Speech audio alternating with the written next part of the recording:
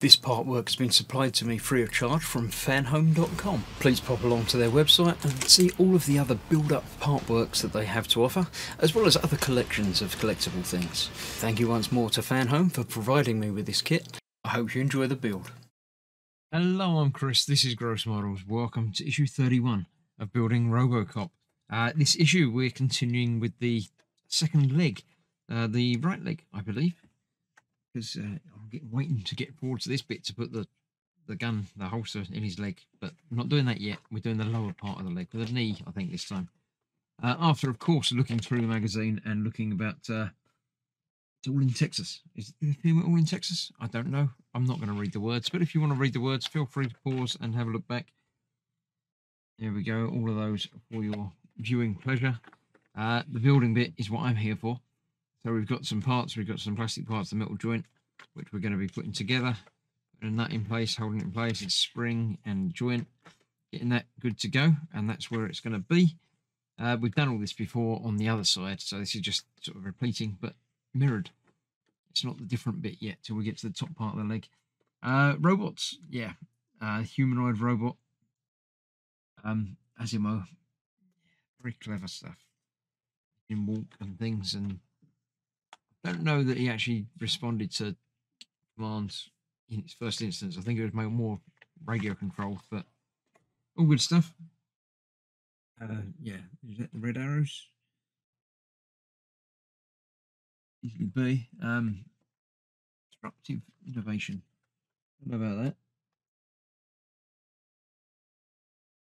Yep. There we go. Oh, Walkman. All good stuff. So, right, let's clear this out of the way and let's get to the building. So here we go. These are the parts supplied. We don't need any other parts for this particular issue. We're going to be building all of this and then get on with it.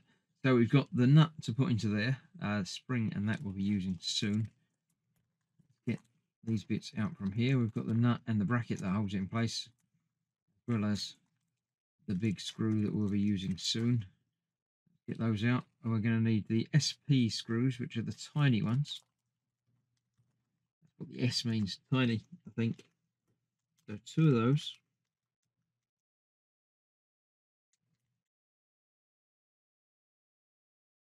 Come on.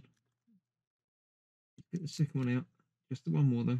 No, don't need the bit of paper. I'll leave that in there so I know that that's an SP screw. I'll put these in the box as a spare. So the nut flips into top there, nice and easy. And then this bracket goes over the top and holds it in place. If we can get the screw through there, let's get that lined up. Apologies if you're going to end up just seeing the back of my head, but that's the way it's going to be for this.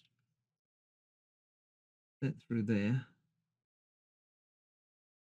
and then hopefully I can get that lined up better.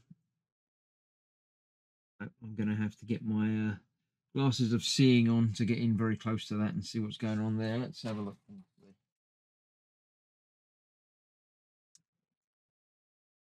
Get right in there.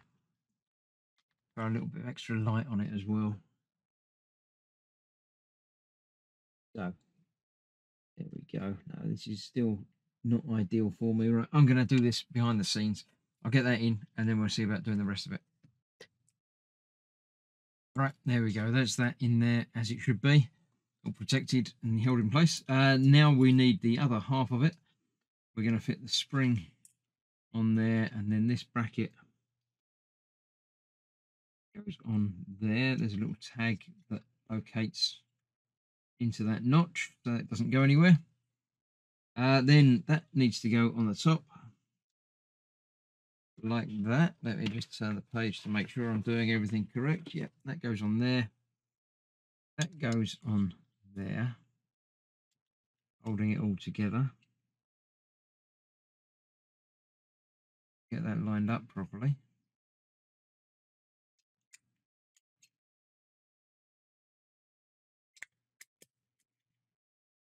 For some reason that's not sort of clip in place first, but it's not Why is it not?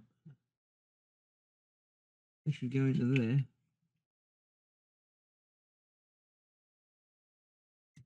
Yeah, there we go. It just wasn't quite lined up properly. So I don't need that quite yet.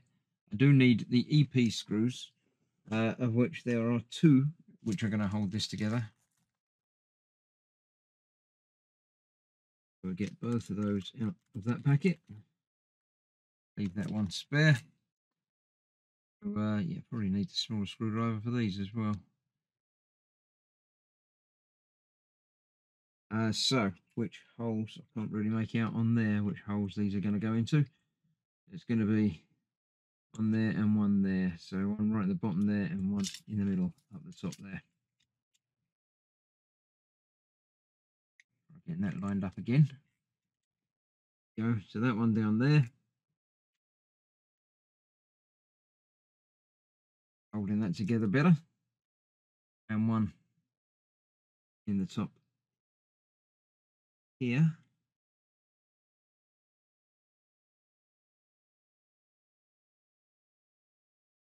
Go, because the other ones are holes right the way through, which is going to hold it all together. I think I will need the bigger screwdriver to get these tightened up.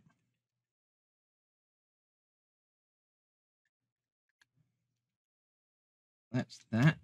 That will work and click in place, and that is held in place with a screw through the other side. It will also control the tightness of this joint, which needs to be fairly tight, but not stupidly so.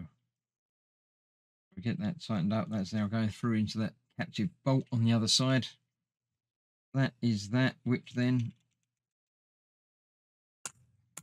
moves. I want to have it very tight because it will ease in, and when obviously the whole leg's attached to either side, it's going to make it easier to move. So that is that. I shall make sure these are nicely secure. And that is another issue completely completed. There we go. So that's that. Done. Join me next time when we're going to be continuing with the knee joint and possibly, I think, attaching it to the rest of the leg. If not next time, then very soon. So thank you very much for watching. Stay safe. I shall see you soon for more. Bye-bye for now.